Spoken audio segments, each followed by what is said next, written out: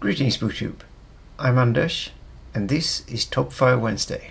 Top 5 Wednesday is a Goodreads group that was created by Lainey from Ginger Reads Lainey and is currently hosted by Samantha from Thoughts on Tomes. I will link both their channels and the Goodreads group in the description below.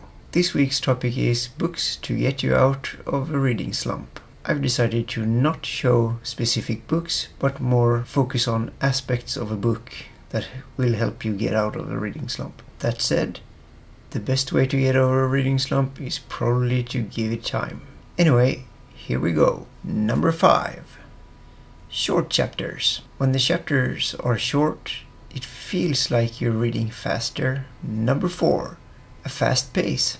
If the story isn't moving forward very fast, you might feel like putting it down and do something else instead. Number 3.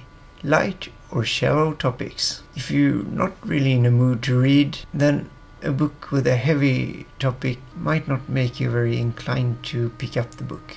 Number 2. Something you have read before and you know you will enjoy reading. And number 1. Short books.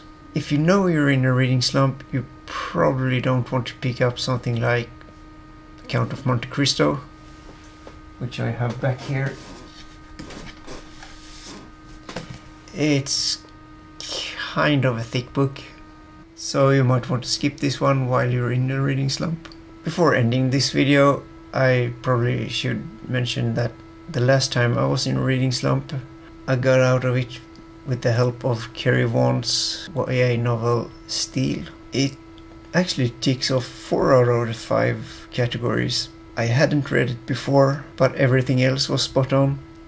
And it has pirates and time travel in it, so I guess that's all for now. Thanks for watching, and until next time.